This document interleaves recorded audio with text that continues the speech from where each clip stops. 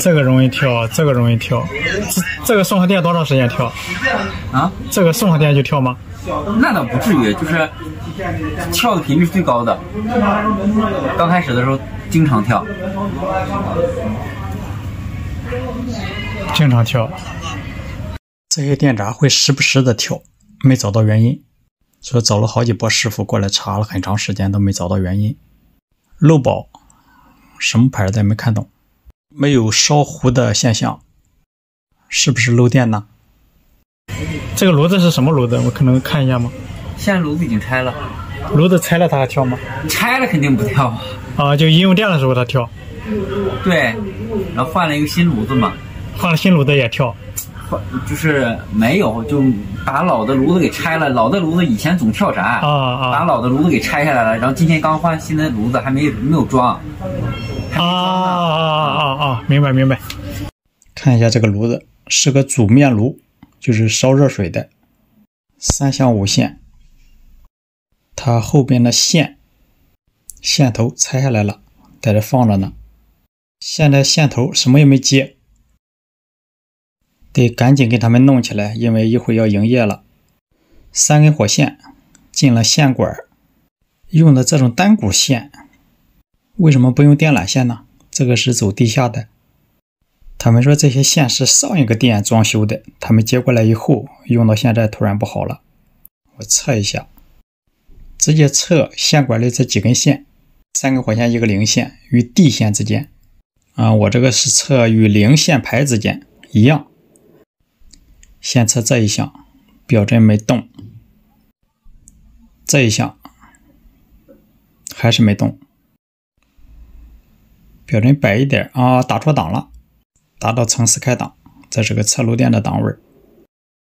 再重新来，黄线不漏电，绿线不漏电，看一下红线100到头这是不应该的。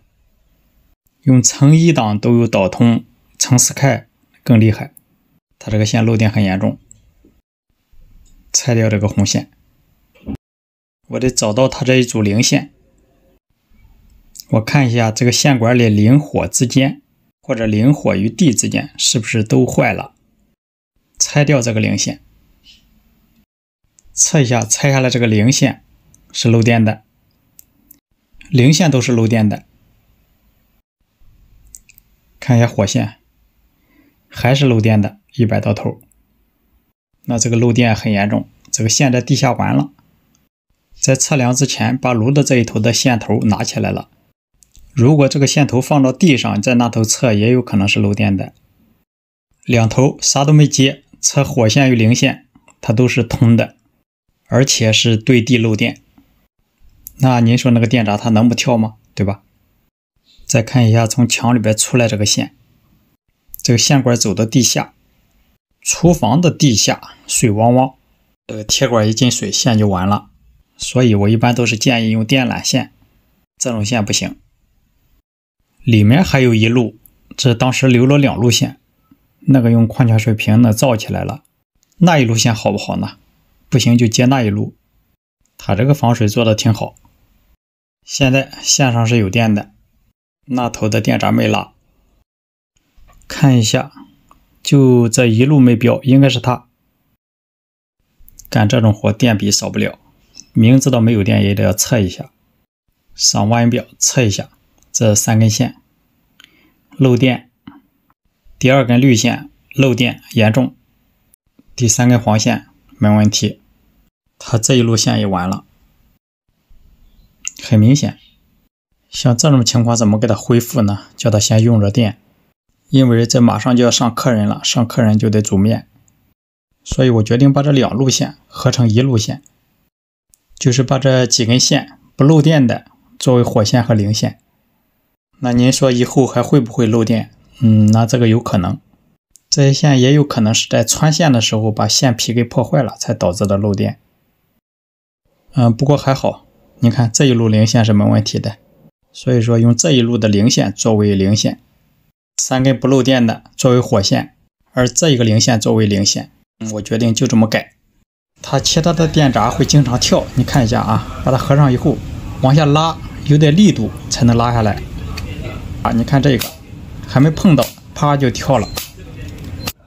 这个也是，线路都不漏电，就是这个闸很松，扣不住。这个换个漏保就好。时间紧，赶紧干，别耽误客人来吃饭。换上新的电闸。炉子装了一个3向4线的漏电保护器，这样有问题它会及时的调漏电保护器。线管里2路线合成1路，这样其他电路还好，也都不漏电。接上炉子就可以送电。这头他们还没处理好，这头先临时接一个漏电保护器，因为时间有点紧急，所以说等一下先做一个防水，先用着。这样炉子接好以后，确定是没问题的，直接合闸送电。这样我就暂时完成了检修。好了，感谢您的观看，请多多指点。修了1天没修好，看来这个故障不好搞。这个什么减板机，液压油泵不启动，就是摁启动没有任何反应。正常情况一点启动它就亮灯，送上电它就亮灯，但是没启动。那就看一下是什么问题。这个开关按钮说是新换的，换上以后就不好使。那这是怎么回事呢？把我师傅请来了，把你师傅啊。这是刚换下来的按钮开关，上面带指示灯的，换上去的也是带指示灯的，一样的。它这个指示灯不该送电就亮，它是不是线接的不对？看一下下边这个指示灯，这个线是从哪来的？在这儿，从停止按钮出来的，它不该接这个指示灯这儿，所以它出来这个线应该接到常开触点。这是设备的控制柜，电机星三角启动，就是控制这个油泵。这是它的辅助出头，接触器吸合，上面31和32连通，就是触点接通。这样看，这个线号32就是出去以后接那头的指示灯的，油泵运行它就亮灯。也就是说把这2个线导一下就好了，这个问题就解决了。它拆的时候接错线了，这个是接触器线圈的，点启动它们2个接通没有用，线接错了。那就先把这2根线导过来，看看导完以后能不能好。上电看看。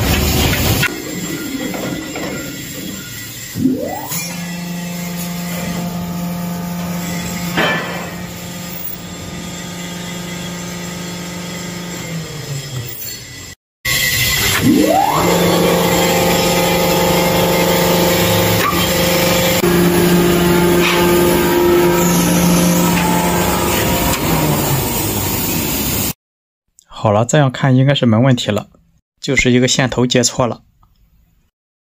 星三角启动电路，开始是星启，最先是主接触器和下边的星接触器一块吸合，电机线圈是星接运行，几秒钟以后角接触器吸合，同时星接触器断开，角接触器和主接触器形成这个角运行，电机现在是角接的状态。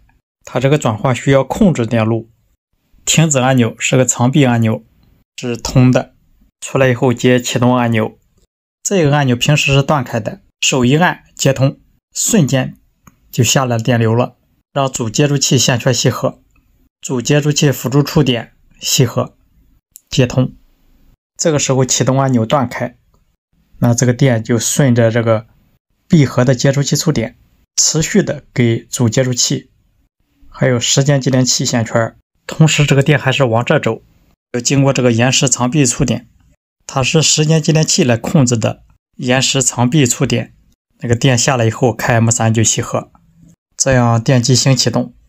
还有这个开 M1 触点闭合给指示灯通电，它2个也是一家的，接触器吸合，指示灯就亮，看到指示灯亮就知道电机在运行，几秒钟以后时间节点器就会断开它的长臂触点，也断开了开 M3 线圈，同时这个时间节点器触点闭合，它断开它闭合，所以它就接通了开 M2 通电，通电吸合，这样开 M1 开 M2 吸合实现了角运行。这就是一个星角转换的一个过程，它的星角转换主要是靠时间继电器、延时触点来控制这两个接触器的吸合和断开，完成星角转换。视频中就是这个按钮开关没接好，线接错了导致启动不了。最近还经常修到这种星角启动电路。